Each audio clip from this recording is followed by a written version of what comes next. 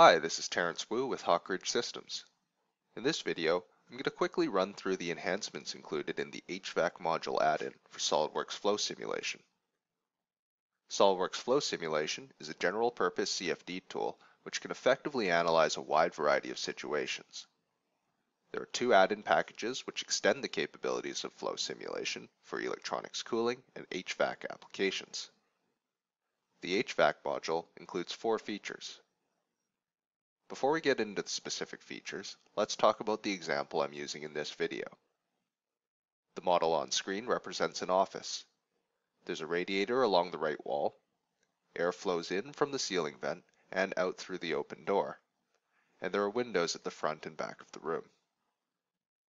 The first feature included in the HVAC module is an expanded engineering database with more information for building materials and components. The second feature is an advanced radiation model. While the standard discrete transfer method is well suited to situations with high temperature gradients and does a good job modeling geometric optical effects such as shadows, it only allows for materials which are completely transparent or opaque. The discrete ordnance method included in the HVAC module can simulate absorptive materials and account for spectral dependencies, so semi-transparent materials can be modeled. One of the most common applications for this is glass. In this study, the windows are specified as glass, and we can see that the absorption coefficient is wavelength dependent. The HVAC module also allows for the calculation of human comfort factors. These comfort parameters help quantify the performance of ventilation systems by evaluating the comfort and air quality for people in the analyzed environment. A plot of the predicted mean vote shows the average thermal sensation rating of a group of people, where a vote of 0 indicates a neutral temperature feeling. The predicted percentage dissatisfied index estimates the percentage of people likely to feel too warm or cool. And the draft rate predicts the percentage of people bothered by draft.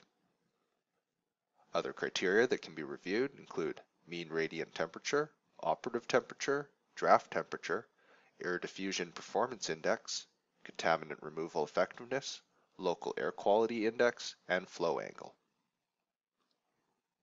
The last addition included in the HVAC module is the ability to run tracer studies. Tracer studies are used to simulate the flow of an admixture in the existing fluid. In this example, a tracer study has been created to define the radiator as a carbon monoxide source.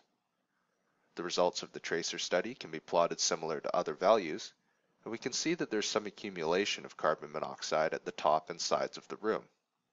Although with the open door, it doesn't appear to be reaching dangerous concentrations.